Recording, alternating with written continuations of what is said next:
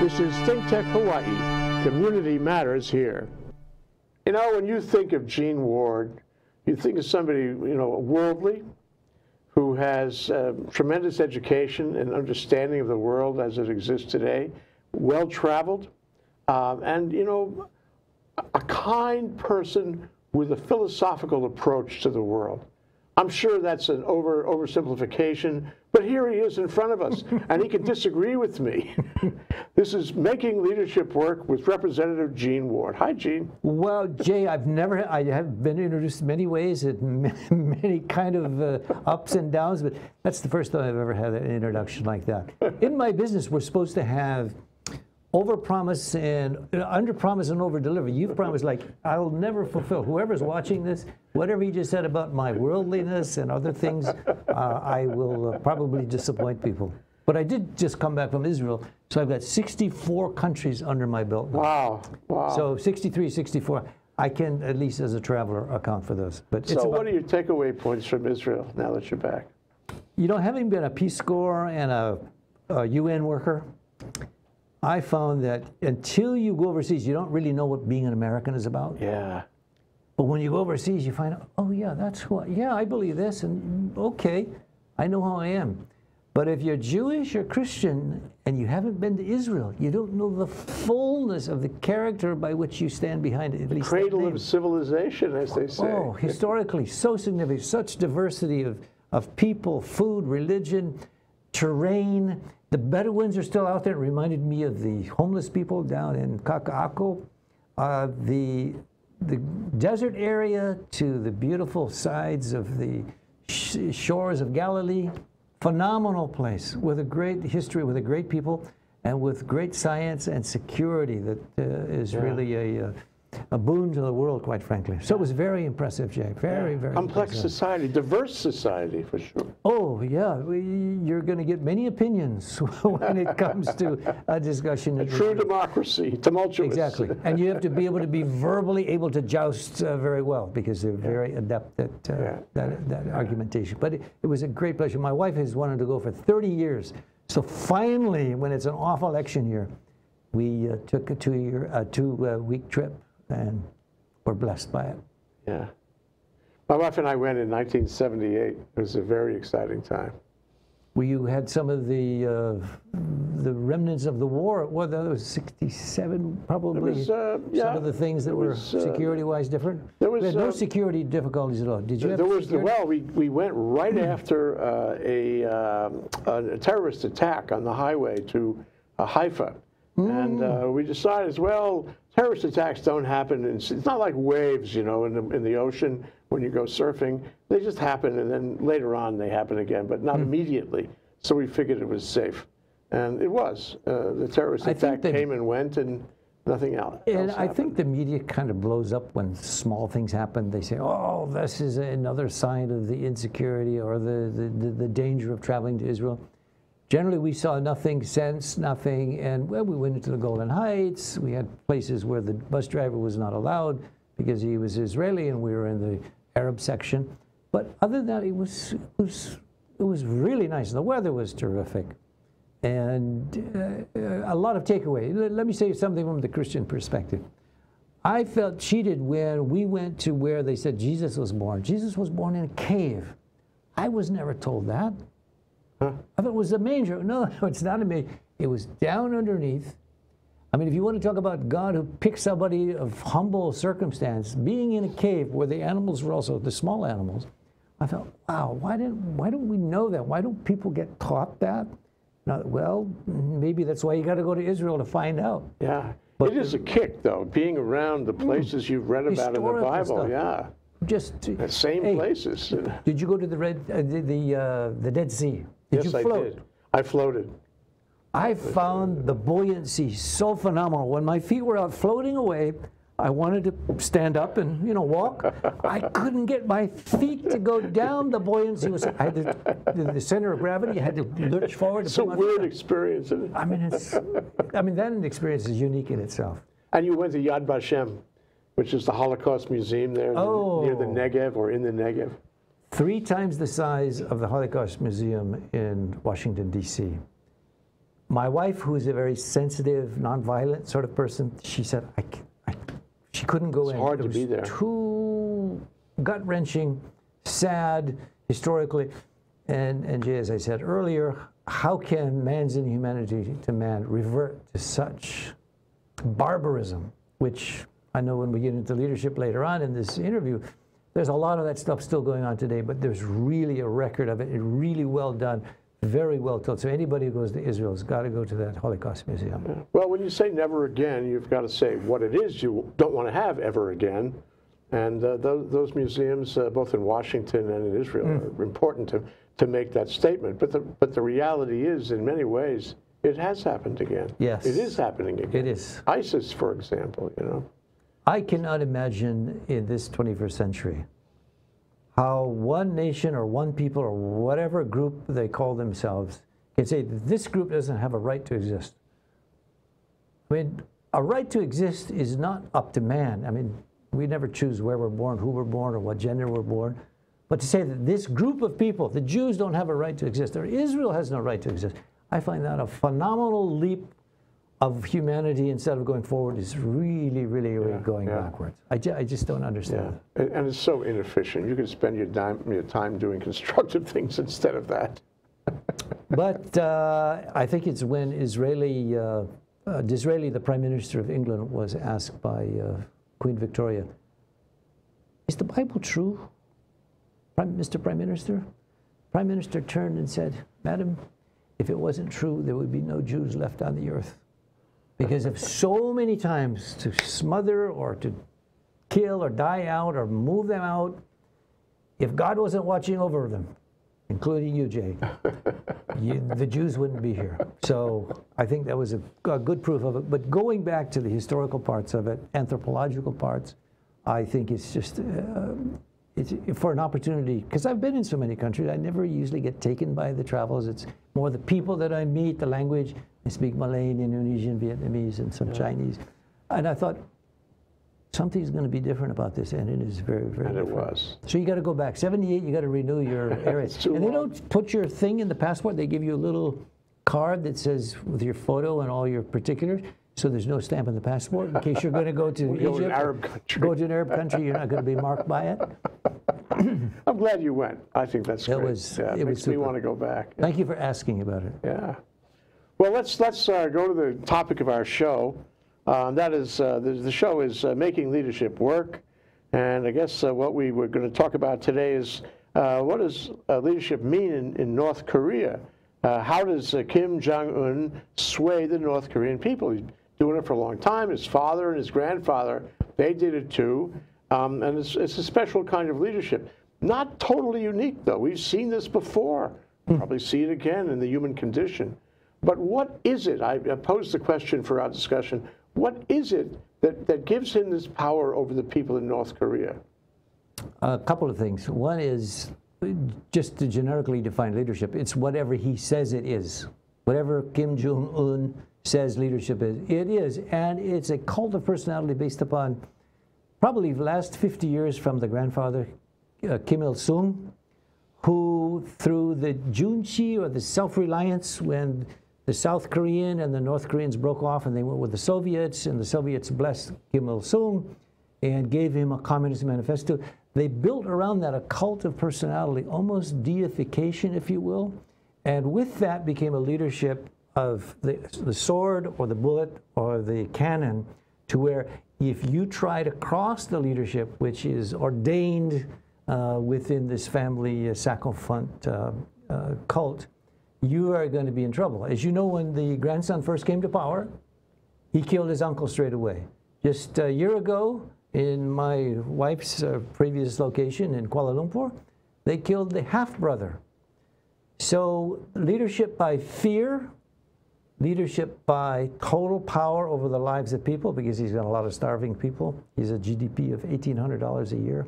He's got people who are probably dependent upon his good nature to stay alive, number one, and number two, to be able to be fed and clothed. So as an example of leadership, it's probably the kind of leadership, Jay, we don't want to have as a model, but it's where there's leadership by fear. And there's a lot of people who probably work in some places where they fear their bosses, it's a mild case compared to North Korea, but the way I've seen it from Hawaii's point of view, we can't just say he's crazy. We can't say, like some people say, he's very rational, but we've got to take our proximity to North Korea very seriously, and it's going to be our leadership juxtaposed to his leadership, that we got to outsmart him rather than fight sabers and nuclear weapons with him. Yeah. Scary that this could exist in today's world, you know, with all the, you know, revolutions that we've had in the past, what, 400 or 500 years, if that, maybe less than that. And with all the, you know, the, what do you call it, social media and the communing of the crowd, where the crowd talks to each other, where people have a kind of community, and they can speak about and to government, and they can ask government to represent them and do what, you know, something for the common good. In this case, none of that exists, not a thing. And you wonder how really he gets away with it. The people there must be terrified. They must be ignorant of what's happening outside. You know, like, for example, the internet in North Korea is only within North Korea.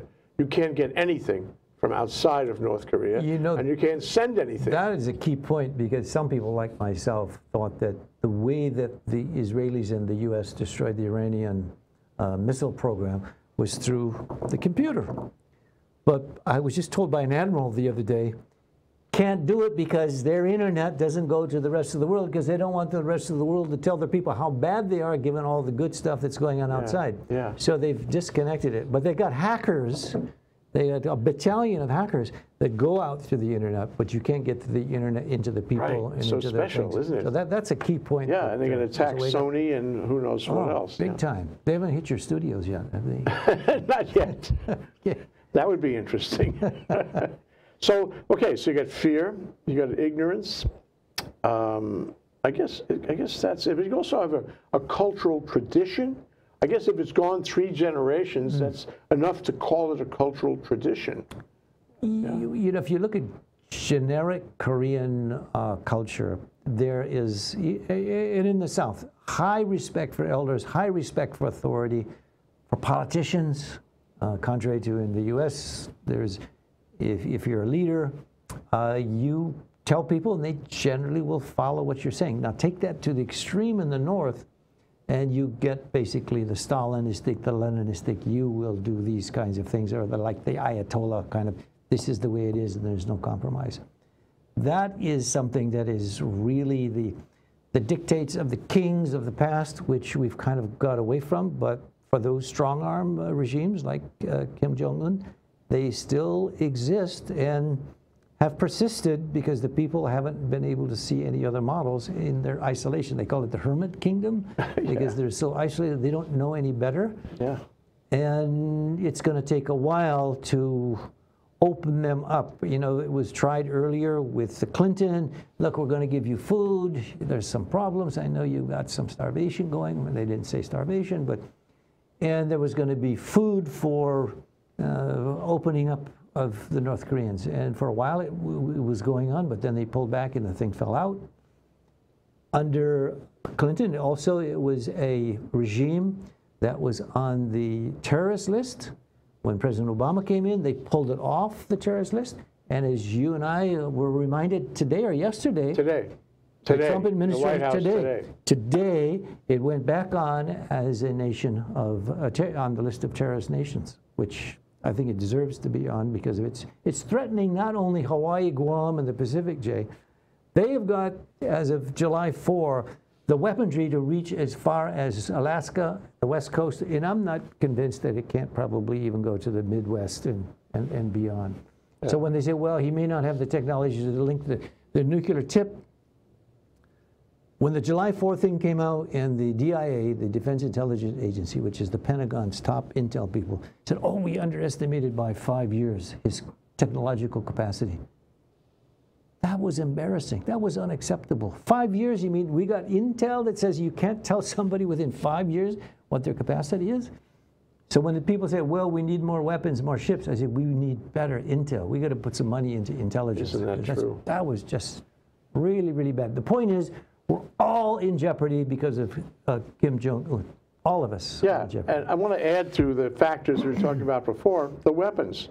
I mean, if you achieve and you storehouse and you show off weapons of this magnitude, of this threat, that helps you stay in power. And finally, the last thing, and you mentioned it, it's irresistible, is that there are people outside of North Korea who want to see him remain. The Russians kind of set him up or set his family up years ago. Maybe the Russians want him to stay, if for no other reason to destabilize the area, to destabilize the power of the U.S. there. Yeah, the U.S.-South Korea nexus. Yeah. So, I mean, there are people outside actually rooting for him and want to see it this way. Yeah, and I think it's a mixed bag about China. Yeah, when you put it with the Chinese variable, I think probably the hand with the most amount of power in it, or the chips, are in the Chinese hands. And as I speak to the Koreans and some of the military people, there's no love lost between the Chinese and the Koreans. They are not buddy-buddy. It's not a love affair at all. In fact, I was told the other day that there was like 10 or 15 historical incursions of the Chinese with pushing back the Koreans, but they never stay and occupy like the Japanese came and they made a colony out of Korea. The Koreans would always sort of push back and never really overcome by anybody. So the sense of the North Korean survival, Kim Jong Un has always been, to show that you're strong, you got to produce those weapons. You got to demonstrate on every holiday or birthday or whatever that you have got the weaponry, because he thinks that's his key to survival.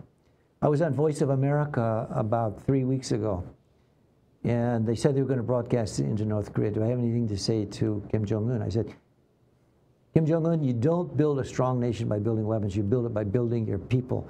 Build your people first, then you go to weapons. And right after this break, we're going to talk about what efforts have been made to do that and what efforts could be made in the future. That's Gene Ward, State Representative, a man who is worldly, philosophical, contemplative, and he's here at ThinkTech. What else would you want in a Renaissance person? We'll be right back. This is ThinkTech Hawaii, raising public awareness. Aloha, I'm Richard Concepcion, the Hispanic Hawaii host. ThinkTech is important to me because it provides me the opportunity to express my freedom of speech and also empower me to exchange ideas and views within our community.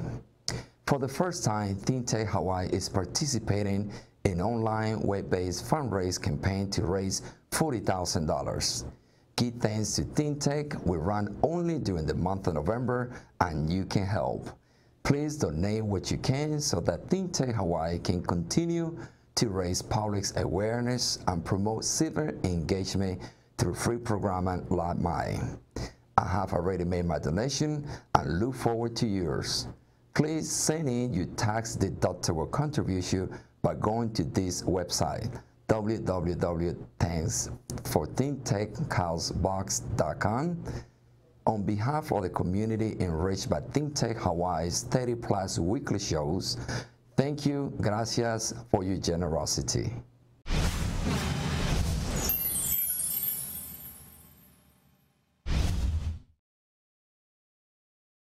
Okay, we're back with Gene Ward exploring leadership, of course, on making leadership work here in Hawaii.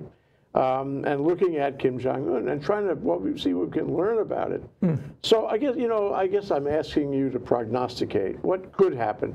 People have tried. People here in Hawaii have been very sympathetic to the possibility that we could civilize Kim Jong Un. We could talk to him nice, and he would somehow come around. We could do business with him. We could improve the economy, the dreadful economy of his country. We could bring him into the world of nations, the community of nations, if we would just play nice with him. That hasn't worked at all, at any level. And I suppose one could argue that the reason is that he needs to have a scapegoat outside. He needs to have a pariah that he can make his people afraid of, and then he needs to maintain that kind of tension so he maintains his power. But given that possibility, is there a chance to actually have relations with him? You know, as long as he keeps his people in fear and trembling, probably no change will happen. Probably his control over the people is going to be absolute. You know, when you mentioned that, you know, the way that he's treated as I think I said godlike, it's something where until someone gives an alternative for that, probably not much is going to happen. I know the South Koreans have tried to take out some of the individuals, but then he would say, if I even smell a preemption, there's 15 to 20,000 cannons aimed at Seoul. And anything that's going to preempt, to mistakenly or on target, to say that we're going to cut you off, there's going to be hundreds of thousands, if not millions of people in Seoul. So the collateral damage is very, very, very severe. The collateral damage is severe. The risk of, he sees his weaponry as his raison d'etre. He sees that the way as a bully would see his strength or his size or his intimidation. Short of that, I don't think he's going to denuclearize, because the null hypothesis of what you said, look at Gaddafi, look at Saddam Hussein. When they give up their weapons, what happened? They either got hung or shot in a hole. And he sees if he denuclearizes, he's got no chance. Not that he's got a photo of Gaddafi or Saddam Hussein, but those are the guys who gave up their nuclear weapons. And, you know, that's the negotiable position of America, that if we're going to talk to you, if we're going to do the Mali Mali and all the other parts, you're going to have to forswear these nuclear weapons. And that's probably the last thing that he would ever consider. But if you look at China and the influence they have, they don't want the Americans and the South Koreans on their border. They want a buffer state. The Russians, they like to stir stuff up. And Russia's still looking for its identity. They thought they were Europeans, and they're Asians now. Now we're Russians, and we don't have all the stuff that we want. So they're kind of a confused sort of people. And so. Putin is sort of the confuser in chief as it goes. But for Kim Jong Un, if I prognosticate, it's going to have to be where someone looks at the Korean peninsula as either unified with the Korean people, front and center, rather than this particular guy and his family. The transition to that is the difficult thing. I said earlier it'd be nice to knock out his weaponry, then he's got nothing. But because of the way he's got that cult of personality and his defense and the way he's moving, even though, Jay, I should mention that in the, I just had a Hawaii Emergency Management town hall meeting in Hawaii Kai. And General Miyagi said, you know, you got to take notice. It's been a full 2 weeks. Now it's even been longer than that Kim Jong Un has not been seen or heard. Now, remember when we used to watch Castro or Khrushchev? Oh, he hasn't been seen in public. He may be sick and all the other stuff. I don't know if that's the case. He may be bending to the severe pressure that China has put on, or as when we just declared today, he's a exporter of terrorism, a terrorist list nation. He's going to get much more ratcheting down of his economy. Well, I think part of this administration's move, put him back on the terrorist list, is that if he's on the terrorist list, then our friends, we ask and expect our friends to isolate him further. Sanctions are increased, not only by us, but by anyone we have influence over. And that would include, to some extent, China. Although China has, I think China has a sort of secret compassion for him and a secret need to make him a buffer state, of course, against us. But I think, you know, the sanctions will increase now. They are increasing. I mean, I don't know, and I think the term the White House used was something like extreme, most extreme sanctions. But question, will that work with the kind of guy we have been defining in this discussion? Will that work? Will it work to threaten him? Or will he just become more dangerous? Let me show you how naive I am. I wrote to General Mattis saying, General, you know, we've got Hawaii, we're unprotected, we need a little bit more protection. I wrote to Trump saying, you're the diplomat in chief, Why don't you sit down with Kim Jong Un in Hawaii? We've got diplomatic, excellent organization at the East West Center. We got this Asia Securities Study Center in Waikiki. Let's try diplomacy, because when the diplomats stop talking, the bullets start flying. I'd like to see an all-out charm offensive as much as possible, at the highest level as possible.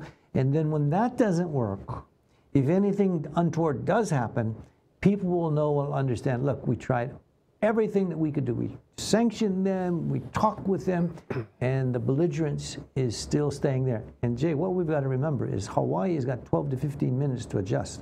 It's 20 minutes to get there, but it takes them 5 minutes to figure out where the missile, if it's coming, is it going to go Kauai, is it going to go wherever? So you got 12 to 15 minutes to get to what otherwise is get inside, stay tuned. And if that unthinkable thing hits, we're in pretty bad shape. Aside from the initial blast, what about all the fallout? Yeah, the fallout. And if it hits the ground, the fallout is worse, because all the dust and all the debris circulates for hours and hours. But if it's up at the top, I think it's the end of then Hawaii. it has We'll all be radioactive. Well, this is something we had in our town hall meeting in Hawaii Kai with General Miyagi, and he said, well, you're probably talking about a 4 to 6 mile radius or 6 mile diameter. So if they were going for Pearl Harbor, you live in Tantalus or whatever, you're probably up in the mountains. Up in the mountain, you're probably in Hawaii Kai. We're far away, but depends on where the wind blows. The wind could blow into your neighborhood or wherever. It's only a short distance. But they can't knock out Hawaii at one full stop. The big bomb is not that big, even though it was 10 times Hiroshima, which was a big blast. You wouldn't want to live here, though, Gene. Yeah, for what, they still got it going on in Kwajalein and Bikini and those places where they did the experiments. Yeah. But if he does an EMP, the electromagnetic one, and just knocks out all the electricity. In fact, Jay, if you look at really the prognostication of what war is in the future, it's knock out their economy by knocking out their banking and their energy system and knocking out all the electrical power. And people, who knows how to even make a battery anymore from nothing. So that, to me, is where the future of warfare is going to be. But this guy, he's a wild card. No one in the history of America has ever said, we're going to kill you, we're going to, all the crazy stuff that he said. Well, but maybe that's a method with a madness with a method. Maybe he's known for those things for blather, and he can really achieve some notoriety by being a little crazy or a lot crazy. The question ultimately is, would he ever really attack? Would he ever really send a bomb? Because it's very clear from the administration's statements that the administration will destroy North Korea. In the process, they'll do a lot of damage to South Korea, by the way, collateral damage. Yeah, definitely. Because there'll be nuclear bombs, and the same radioactive cloud will be over South Korea just the same way. It'll destroy that part of the world. But will Kim Jong Un, is he so crazy? It's a big question. He's faking us out with this either reality or this pretense of craziness, and we can't figure it out. Have you figured it out? It used to be MAD, mutually assured destruction, so we respected each other, right? I think with Kim Jong Un, it's sad. It's suicidal assured destruction, because for sure he's going to lose everything he's got. So he's got to play his game. The bully's got to go so far before he punches you to scare the crap out of you, to make you do what he wants you to do. So far, has he made anybody do anything? He's got now a platform in the world of nations. He's got his elbows on the table of the 200 or 190 nations in the UN. He's got everybody's attention. He's got the respect out of fear. He doesn't have respect out of adoration or of dignity, but he's accomplishing, nobody's going to invade me. One of the scenarios of the missile crisis in Cuba may be of relevance here. How did we stop the Russians from putting in their missiles? What we negotiated, Jay, if you remember. And by the way, John Kennedy's 54th year of assassination comes up on the 22nd, 2 days. It's been that long already. 54 years. The reason why, probably I'm wired the way that you so eloquently flattered me when you did my introduction about the international part. The imagination, the visionary part of a leader is one of the components that we haven't talked about or haven't mentioned yet. Yeah. But in terms of how we settled the Cuban Missile Crisis was assuring the Russians and the Cubans, we will not invade your territory.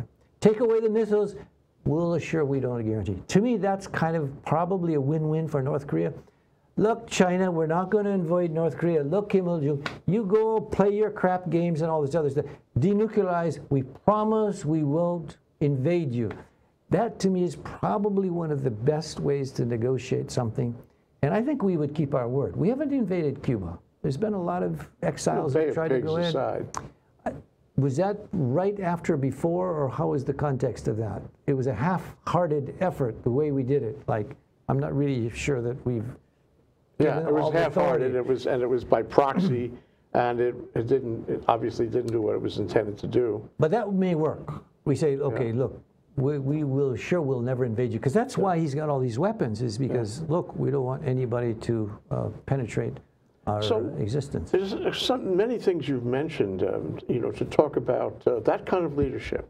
It's a special kind of leadership. It's dictatorial leadership taken to a new level, actually, in our world today. Although he doesn't have the brutality of Hitler in the Second World War. There's some rumors. Although there is plenty of brutality going on. Yeah. It's not the same kind, I guess. He does kill and imprison many people.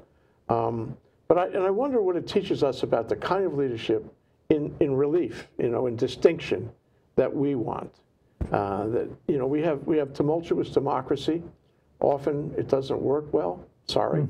We have the Chinese brand of whatever that is. I don't know what you call that. And that seems to work well in building an economy. They've done a pretty good job. And they've done hegemony really all over that area, that, you know, for the lack of our continuing presence there. So the question, I suppose, is what role does worldliness or worldview or international focus play in American leadership today? And the ultimate question, Gene, this is putting a lot on you, I'm sorry, is what role does that play in Hawaii leadership? After all, we're in the middle of the Pacific. Like it or not, you know, we're in a world, an international situation. We're between the U.S. and Asia. We're in an international situation. So what is it important for us to focus on the same international issues? Well, Jay, that is a huge question, and to answer it, you got to kind of deconstruct it. But let me begin at the macro level. Sort of the things that we don't want, we know is a one world order. I think it's one of the things that probably started with H.W. Walker Bush and the one world order. I think we've seen that there's enough pushback on that's not going to be a model. If you've got a model like China, where you're economically free, theoretically you become politically free, or in the Russian model, you become economically or politically free, and then you will become economically free. Maggie Thatcher said it best: all roads lead to democracy. Either free your people economically, then they'll become politically free. Singapore hasn't done that yet.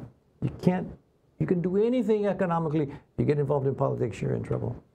The other side of it is, if you give political freedom, democracy, then the economy will also free up.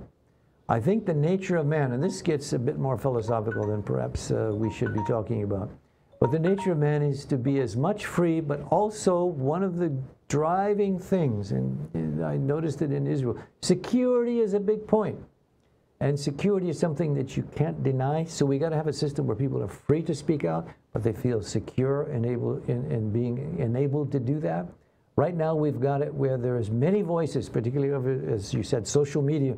There's so many voices and cacophony in democracy. I think it's going to take somebody, and I go back to my hero, John Kennedy, where you got a vision that people buy into. And by buying into the vision, people are willing to sacrifice. They're willing to give to their community rather than, hey, what can I get out of my community? Ask not what your country can give you, but what you can give to your country. That's really the bottom line of what I'm looking for. Gene Ward, State Representative Extraordinaire. And Jay, the best interviewer this side of Mike Wallace.